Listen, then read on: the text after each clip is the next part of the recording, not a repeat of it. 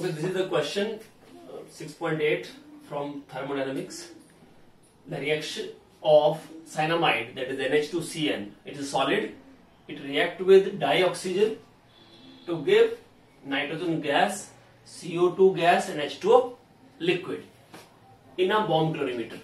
Now, what is bomb colorimeter? Actually, bomb colorimeter is the one in which volume is fixed. Volume is constant. So, energy change in a bomb colorimeter is known as internal energy change. Delta U, it is defined as amount of energy change at constant volume. Energy absorbed or released at constant volume is known as delta U. So, you have given delta U value, and delta U value is minus 742.7 kilojoule per mole. Then it is at temperature 298 Kelvin. We have to calculate enthalpy change of the reaction at the same temperature. So delta H we have to calculate. Now, what is the relation between delta H and delta U? So there are two relations. First is delta H is equal to delta U plus P delta V. And second relation is delta H is equal to delta U plus delta Ng RT. Now see, temperature is given to you, that is 298 Kelvin. Volume is not given anywhere. That means this relation cannot be used. Even pressure is not given. But temperature is given, and by using this equation, you can calculate delta Ng. That means relation which we have to use is this one. So we just write, we know that delta H is equal to delta U plus delta Ng RT. Out of this, delta U we have, temperature we have, R is a constant and it is in joule, kilojoule. So value of R that we have to use. Those students are confused in this. What is value of R is used? So keep in mind, if it is in joule, so we have this value 8.314 joule per Kelvin per mole. But it is in kilojoule. So value of R we have to use in kilojoule. So to convert joule into kilojoule, we have to multiply it by 10 raised to power minus 3. So it becomes kilojoule per Kelvin per mole. What is left? Delta Ng. Delta Ng. Now, delta Ng for this reaction. Yes. What is delta Ng for this reaction? What is delta Ng? Change in gaseous moles. So, number of gaseous moles of product minus gaseous moles of reactant. Only gaseous moles, keep in mind. Yes, sir. So, in product, how many gaseous moles are there?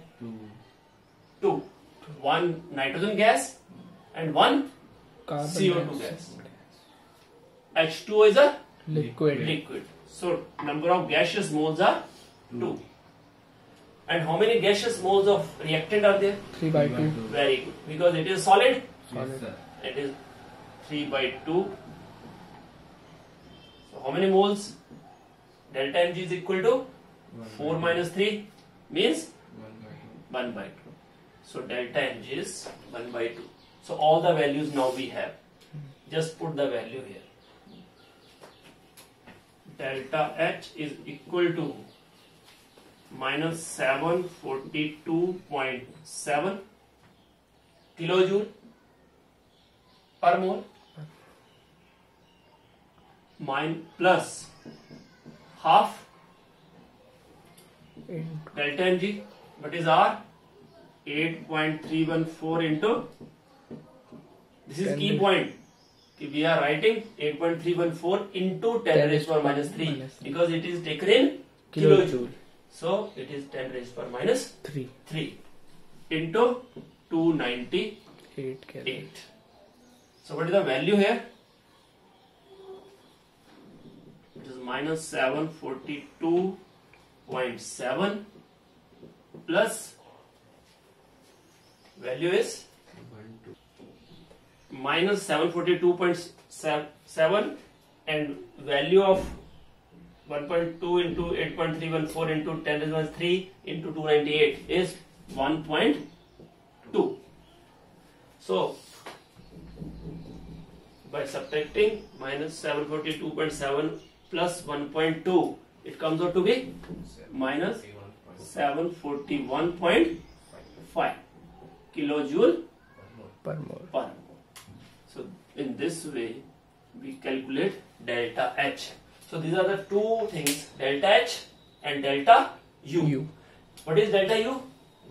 Amount of energy absorbed or released by the system at constant Volume. And what is delta H? It is the amount of energy change, that is amount of energy absorbed or released at constant pressure. So keep in mind, this is at constant volume, this is at constant pressure, and all other things you know. Thank you very much for watching this video. Do like, share and comment, as well as subscribe my video, and don't forget to press bell icon so that you get notification of my next video. Thank you.